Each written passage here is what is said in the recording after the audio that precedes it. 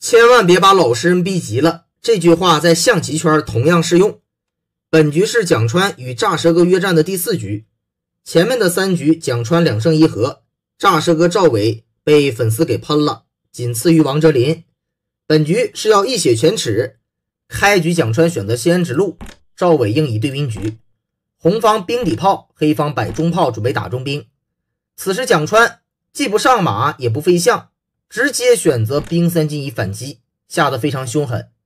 黑方一看，你中兵白给我打，这是挑衅我呀，那我没有不打的道理，直接炮5进4打掉。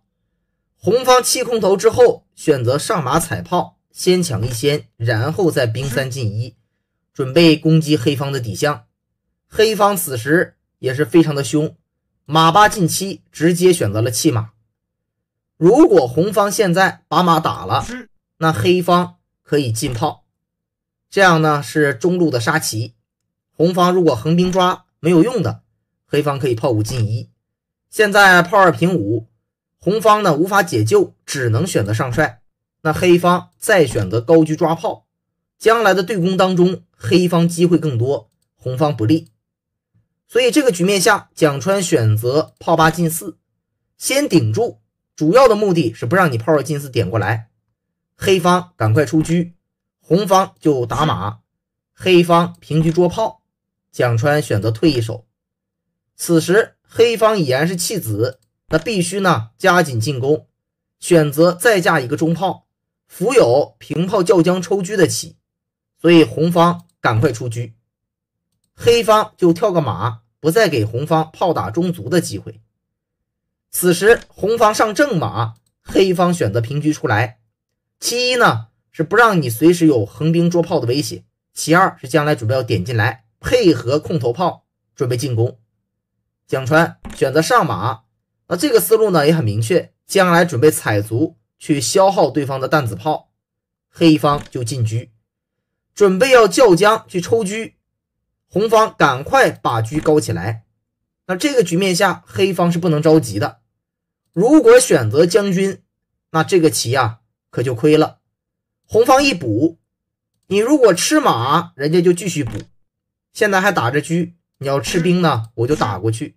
虽然黑方这样呢得回了失子，但是呢攻势也没有了，这边人家打象呢是一个反击，显然黑方已经吃亏了。所以在这个局面下，如果黑方平车抽车那也没用，红方就直接填住，你吃个炮我还可以兵7进1，显然也是红方占优啊。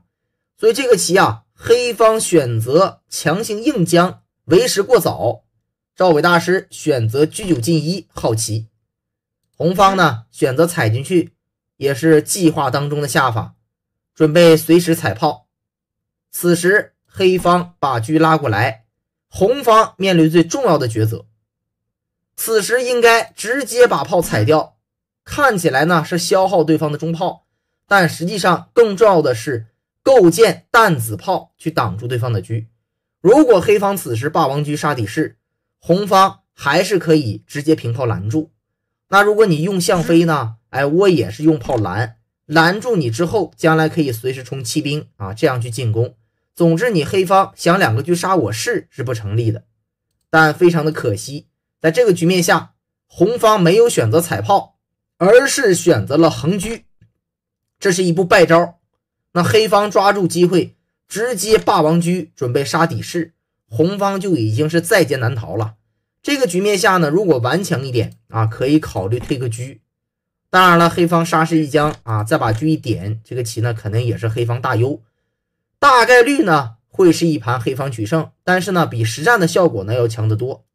实战笑到这儿呢，蒋川特大选择冲7兵，这是一步制杀棋，给了赵伟大师表演的机会。我们且看炸蛇哥如何表演。黑方杀士一将，进车再将，红方只能上来。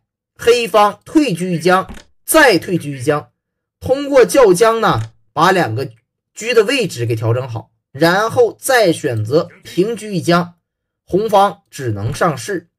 那黑方杀士一将，再选择车4进1，即形成绝杀无解。